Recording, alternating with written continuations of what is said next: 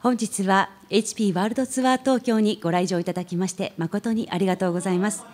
ただいまよりセッション ID SP-4 スペシャルセッション4モビリティの講演を開始いたします。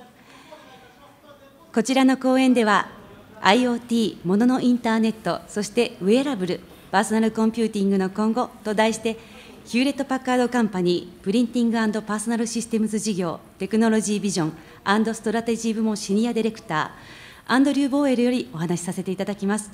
アンドリュー、please come up to the stage.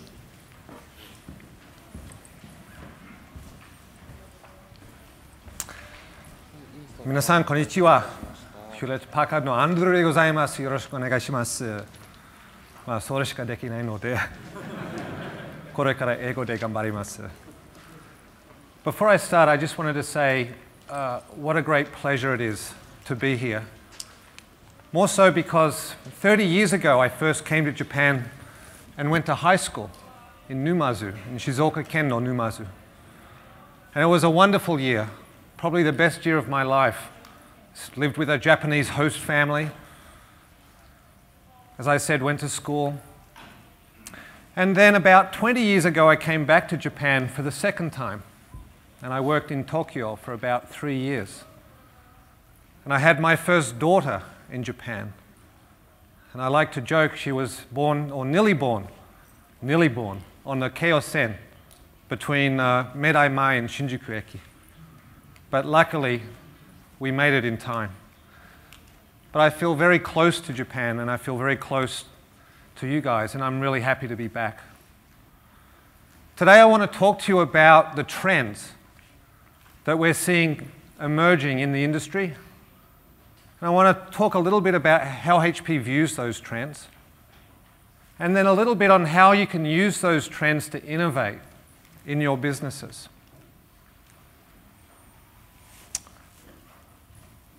Let me start with just talking about change. As we know, there's a lot of change in the world today, from politics to the environment, the economy, and of course technology, maybe especially technology. Over the next 10 years, we'll add another billion people to the world's population, bringing the total to over 8 billion people around the world. But not just people.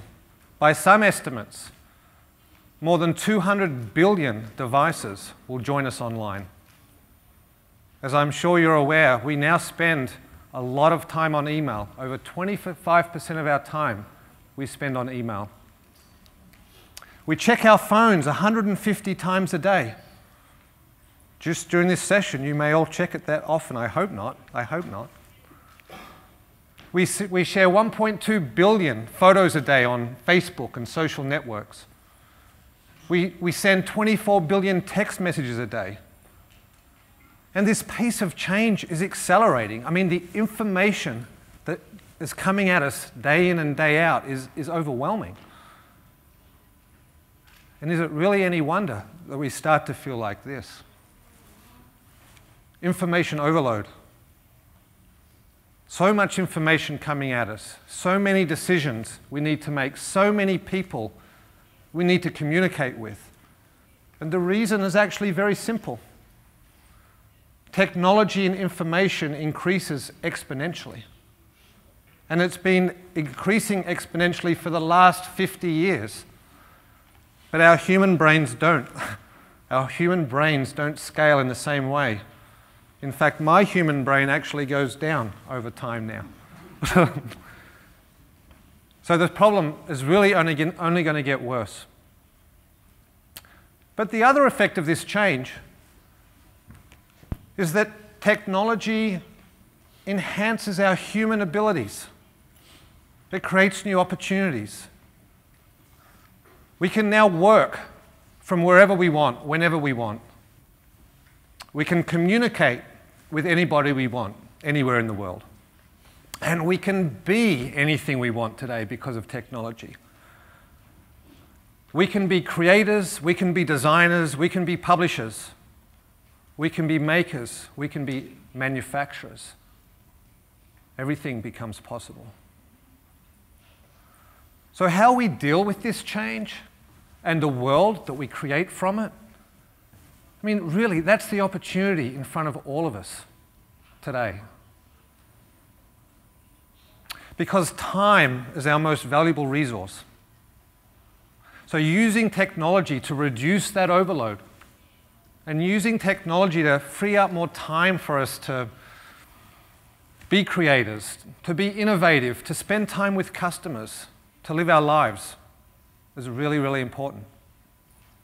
So along those lines, I just wanted to share a video that we created that talks a little bit about the world that we'd like to help create with you. So with that.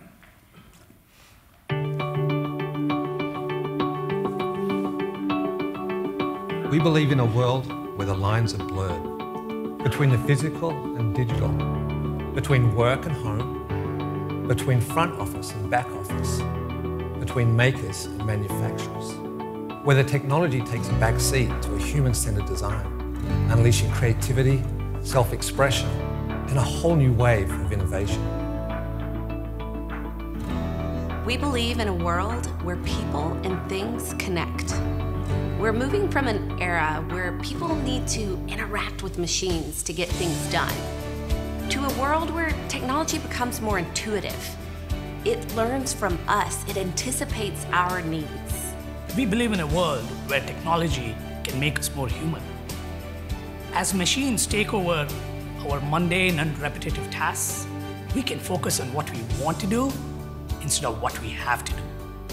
We believe in a world where evolution meets revolution, where harnessing technology is going to spark a new era of creativity, productivity, and potential.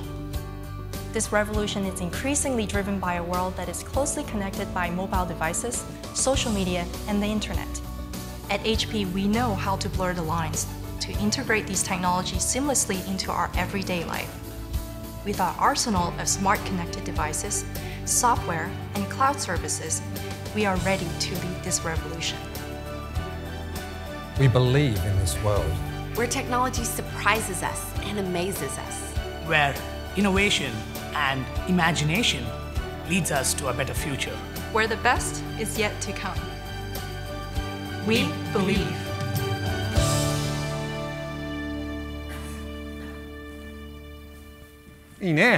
So,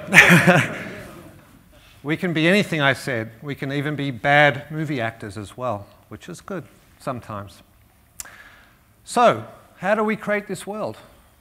And what are some of the industry trends that are shaping it? So maybe for the next 25 minutes, I just wanted to go through some of those trends with you. And I'll go through them very quickly, and I'll do it by sharing some examples of things that are happening to give you a sense of what's real today. So I'll start with mobility.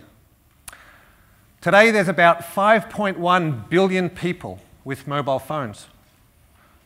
What's really interesting to me is that there's 1 billion people living under the poverty line that have a mobile phone. And I joke that it's really changing Maslow's hierarchy, that hierarchy of basic human needs. We're moving from food, water, shelter to food, water, mobility, shelter. Mobility has become that important to people. But mobile technology is also becoming small enough and powerful enough that it's become wearable. You know, it's not just the devices that we might wear on our wrist for fitness, though. The technology is so small and powerful that it's becoming infused with the clothing and the jewelry and the watches that we wear every day. We now have wearables for shoes, wearables for socks, wearable belts, wearable shirts, watches, glasses, contact lenses, everything. So let me share a couple of examples to show you what I mean. This is a company in San Francisco who makes intelligent workout gear. These clothes have sensors in them that can tell you how fast your heart is beating, how fast you're breathing. It can tell you how much you're working your muscles. It can tell you if you're working too hard. It connects with your phone. And then it can provide real-time coaching. For example, go harder, slow down. So not only is it a wearable, it's also a real-time fitness, personal fitness instructor. Or this one, which is a smart sock. This is for runners, okay? This is a sock you wear, and it tells you how you're placing your foot, right? Where you're putting the pressure on your feet.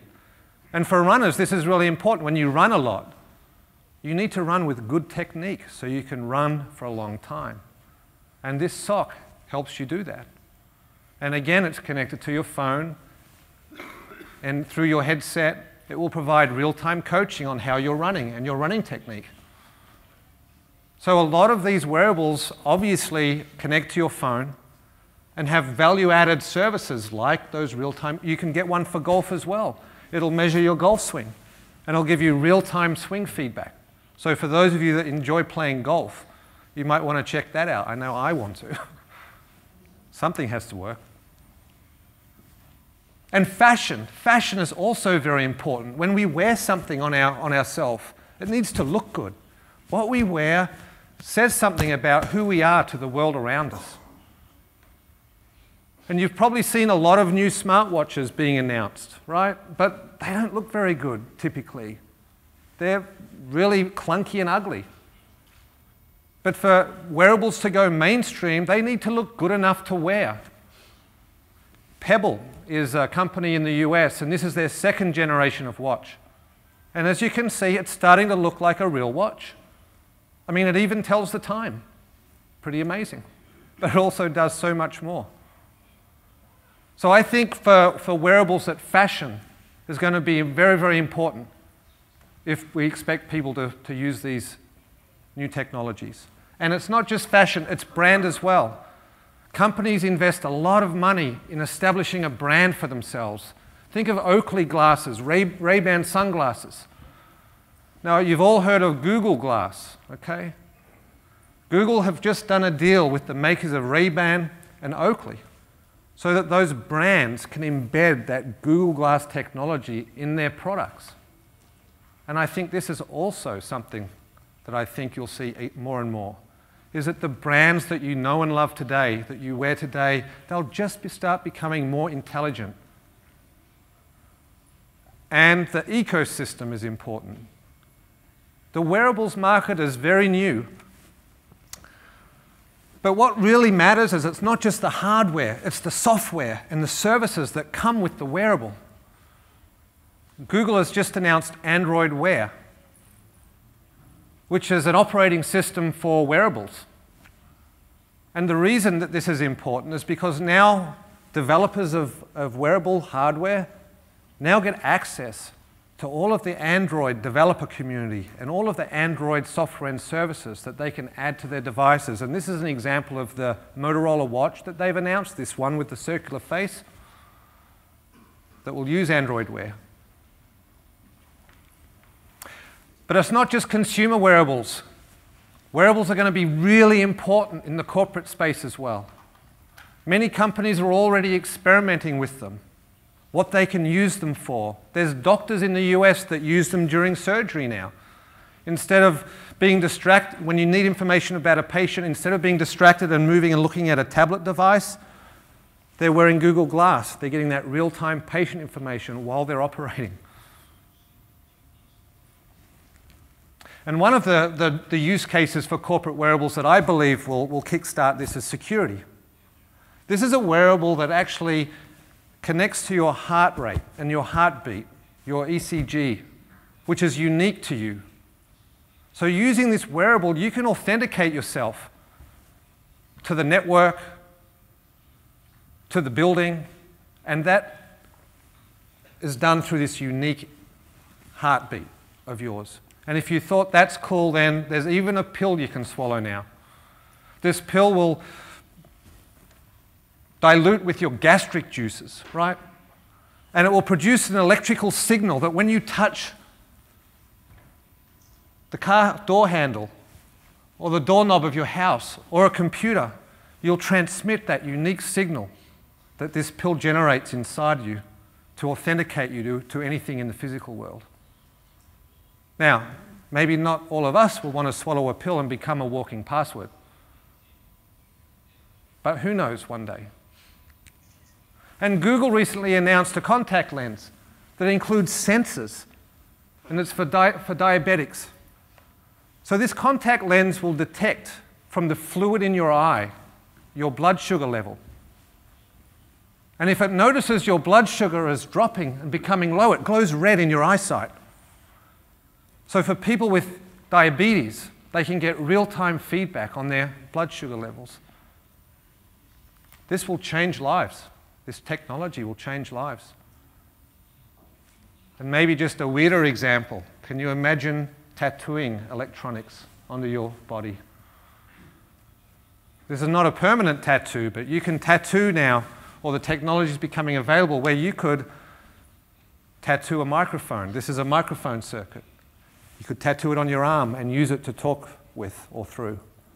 The military already use this for soldiers to communicate through something like this. So all of this is becoming possible, some of it further out, but a lot of it quite close.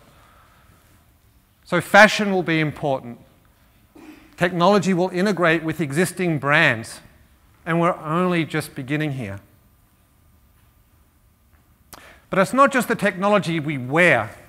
Technology is becoming so small, powerful, and cost-effective that it's becoming embedded in the everyday objects around us, and this is leading to a trend called Internet of Things. You've heard of this before.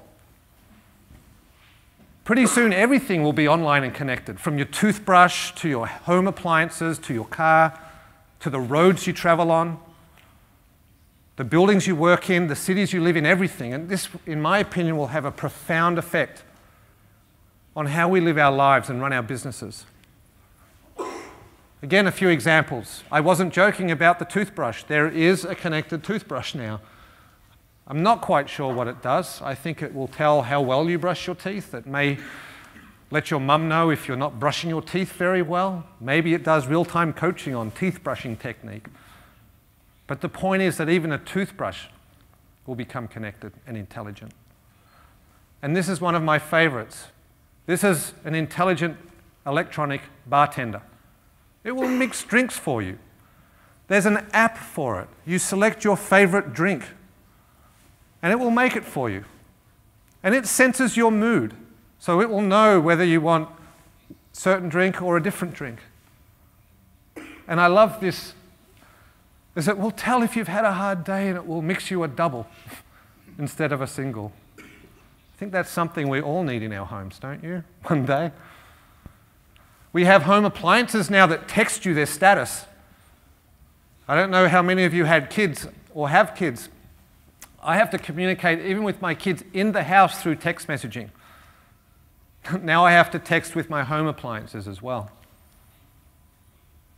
And the first Internet of Things cyber attack was recently noticed. People were using your connected fridges and televisions to launch cyber attack. And this might seem a little funny and weird, but this is actually very serious. That as everything becomes connected, you do need to think about security. And the ecosystem for the Internet of Things is also really important. I mean, think about this. We have 3 billion smartphones today. And the war for the OS in the smartphone area is pretty much done. It's Android and iOS for the most part. In 10 years, 200 billion devices. There is no established platform. This is completely greenfield. So I really look forward to seeing what everybody does to become the dominant player in the Internet of Things in the future. And Google recently bought a company called Nest for $3 billion, maybe to get a start on that. Or maybe because the connected home is a pretty big opportunity. And I don't know what the state of affairs are in Japan, but in the US now you can buy intelligent lighting. You can buy, as I said, intelligent thermostats. You can buy intelligent garage doors. Everything is intelligent, but it's all disjointed. It's really hard to get things working together. And I think in this space especially, what's needed is a platform approach where things can talk to each other. So when you're driving home, it senses you're 5 minutes away. It opens the garage door. It turns your lights on. It has Monsieur start making you a drink. And all of this should just happen automatically. And when everything is intelligent, when everything has IT embedded in it, what does that mean for the IT industry? It's no longer a division between computers and things. Everything becomes computing. And what happens when we take these intelligent devices and we give them the ability to move around in the physical world with us, the sensors, the mechanics? Well, what do we get then? We get robots. This is one of my favorite areas. I love robots. We've got robots in the home, we've got robots in the factories, we've got medical robots. Robots are not science fiction, they're here today. For example, in the US anyway, there's robots that vacuum your floors. There are now robots that wash your windows and that clean your barbecue. Now really, who wouldn't want robots like that? And why? Do you know that we all spend 100 billion hours a year cleaning our house and mowing our lawns? Can you imagine if robots could do it for us? 100 billion hours of human potential is given back to us. I was at TED recently. Edward Snowden, the NSA whistleblower, joined us at the TED conference. I was really surprised to see him because he was actually physically in Russia. He joined by robot.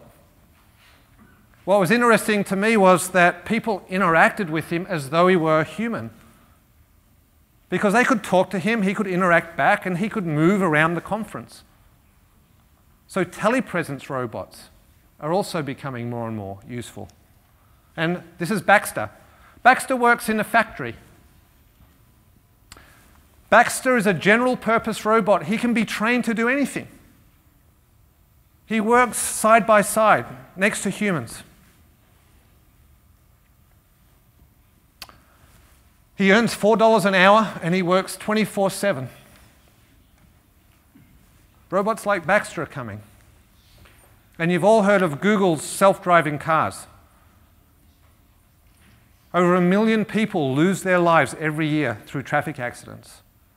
This car has been on the road for 500,000 miles and has only had 1 accident so far, and that was human error. But think about this. What happens when all of the cars on the road are self-driving? What happens to all of the jobs for people who drive for a living, cab drivers, truck drivers? Or if there's no more accidents, what happens to the auto insurance industry? So my point is, while these may seem interesting and sexy technologies, that they're going to change the world as we know it. They're going to affect more than just technology. This is an Amazon commercial drone. They're testing it for delivering packages that you buy online. What happens when commercial drone delivers all of the things we buy? What happens to the companies that do that today? And this is an unmanned drone that Facebook were interested in to provide internet connectivity to developing countries. So you would send up these unmanned drones and they would just circle the earth. And they'd be like access points, internet access points to provide, as I said, internet connectivity for everybody. And this is commercial chess at its finest, because earlier this week Google bought this company. Maybe to keep this technology away from Facebook, I'm not sure, but these things are happening. And at HP, you may not think about us when it comes to robotics, but we have in our labs research into robotic software, software that mimics how the human brain works and allows robots to learn and become smarter. So again, robots are not science fiction. They're here today. More are coming.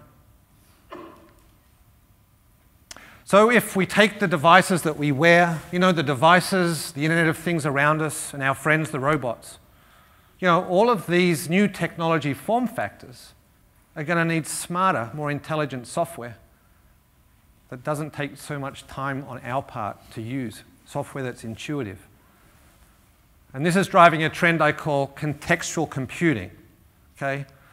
Contextual computing is just a fancy word for personalized software. Software that knows, you know, we know our location, our likes and dislikes, our preferences. Software that can use all of that information to make more intelligent choices for us, to offer us the things that we need only when we need them. And probably the best example of this is Google Now. I don't know how many people here use Google Now. Think of this as a virtual assistant. It can tell you what time to leave your home in the morning based on where you need to be, based on the traffic conditions. When you're walking past a supermarket, it knows you need bread and milk, reminds you, go and buy them. But now, think about this applied to the enterprise. Think about what it would be like to have an enterprise virtual assistant. So we're working on this as well. This is something that we're leveraging our autonomy, back-end, big data assets with.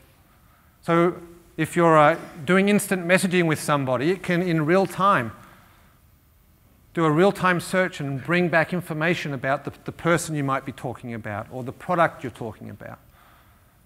Now, if you're on the phone, it can listen into your phone call and it can do the same thing. So you don't have to go off and search for all of this information and collate it all yourself and understand it. It will do all of that for you. So you can spend more time being human, being creative. Or if you're attending a meeting, it knows who you're meeting with, and it can pull information from across social networks and from sales data, and then it can say, you've met this person before. Here's some things you have in common. Here's more information about them. Here's who you know in common. All of these things become possible. So for me, contextual computing really is just big data for human experiences. And I think the other thing that's really driving how we interact with technology is that all of those interactions are becoming more immersive and natural. And this is driving something I call immersive experiences. So, you know, in the past we've used keyboards and displays, right? And today we're all very used to using touch. But more and more you're starting to see voice, gesturing, eye tracking, even thought. And if you thought we left smell out of the equation, there's even a device now that will emit smell for you. This is an alarm clock, sort of a cradle for your iPhone, if you will. And for those of you that are more likely to wake up with the strong smell of bacon, or maybe miso soup in Japan, okay? When your alarm goes off, it emits a miso soup smell. Something to get you out of bed, right? So smell is also something that we're seeing being used in technology interaction. And I mentioned thought, and I wasn't joking. This is a device from Emotive. When you have a thought, it creates a unique brainwave. And this device that you wear can pick up that unique brainwave and then do something with it. So you can now think into your computers. My biggest worry with this one is I'll start using it and nothing will happen. So I'm going to stay away from this for now. And here's a virtual reality device, the Oculus Rift. I don't know if you've seen this yet. But this is a fully immersive 3D experience. It's like a Star Trek holodeck. Okay? When you turn your head in the real world, you'll turn your head in the virtual world. When you move in the real world, you'll walk in that virtual world. And Facebook just bought this company for $2 billion because they believe this could be the next platform for computing. And if you think it's just games, it's not. Tesco, which is a major UK retailer, developed and launched a virtual store. You put this on, you can now go to a Tesco store.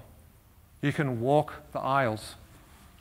You can look at the products on the shelves. You can buy them and they'll be delivered to you in the physical world. Now, in the past, Second Life was something, you've probably heard of Second Life. For me, this is completely different. This is fully immersive. Technologies like this are on the horizon. And the other thing that's driving these experiences is that the physical and digital worlds are blurring as well, right? Augmented reality, where everything in the physical world has a digital experience associated with it. And this is my favorite set of glasses. This is augmented reality glasses. These guys have a demo whereby when you're looking through these glasses, you can see the physical world, but it has a digital overlay as well. And they can project a virtual smartphone into your hand. It only exists in the virtual world, but you can use it to make phone calls with. You can download apps to it. You can play Sudoku on it. But it doesn't exist. It's virtual. Now imagine. Imagine when you can upgrade your phone without having to buy a new phone. You just create a new virtual phone. And one way this technology is being used is for people who have difficulty seeing, visually impaired.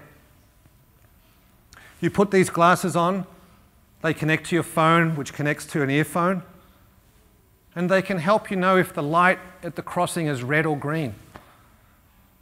When you walk into a supermarket and you can't see the boxes, you can just point at a box and it will tell you this is a box of cereal, this is the brand of cereal. So for people who can't see, this is significantly changing and helping with their lives as well. So there are really great, compelling use cases for this sort of technology. HP is doing something called live photo,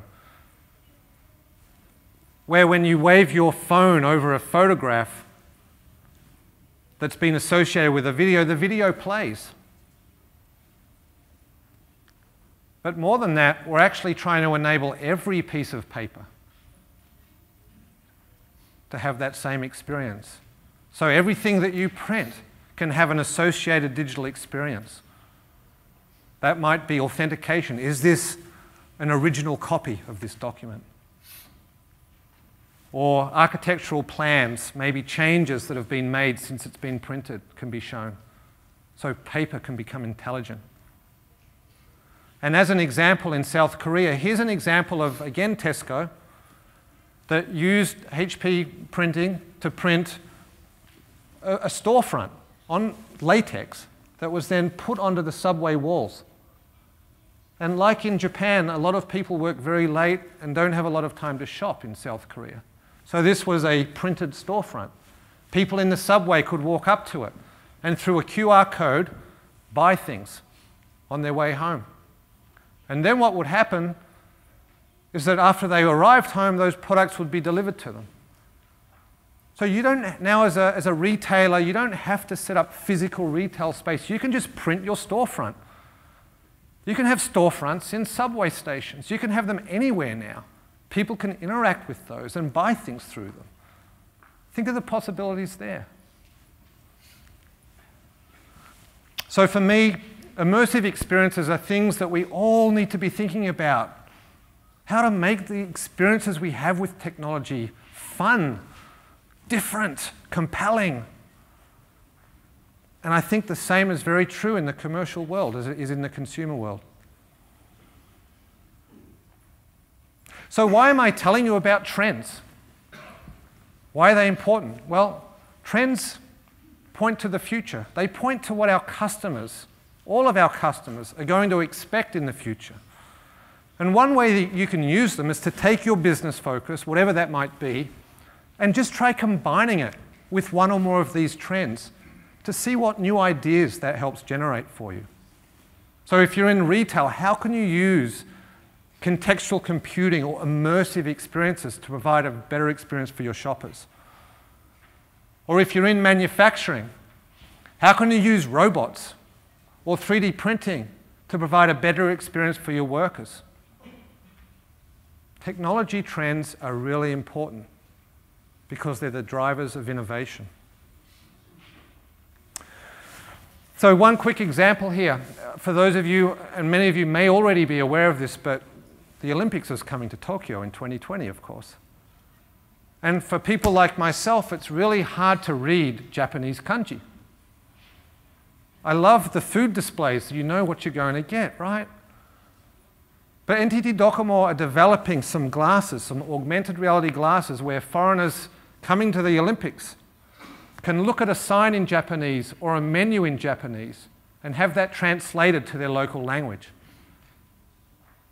Now that's going to create a much better experience for people who can't read Japanese when they come to the Olympics. And they'll go home probably a lot happier for having had that experience. So this is one example of how you take wearables and apply it to translation. There's many, unlimited number of examples for this. And just very quickly, if you're thinking, well, how do I even start? What do I do? I've got this idea, but what skills do I need? You know, at this event today, and probably in your interactions with HP, you hear us talking about mobility, about cloud, about big data, about security. These are the fundamental building blocks of these trends. These are the skills that we all need to develop, which is why HP's been spending so much time and effort developing skills in these areas. And I'll just go back to why. Why is that even important?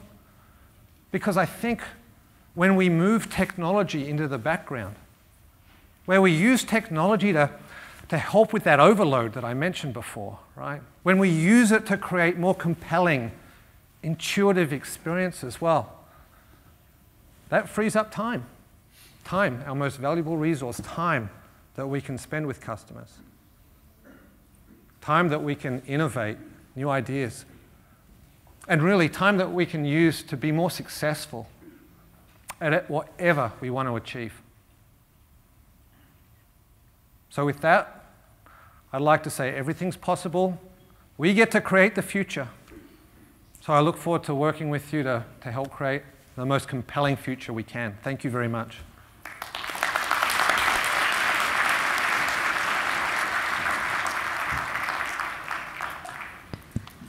皆様ご清聴いただき誠にありがとうございました。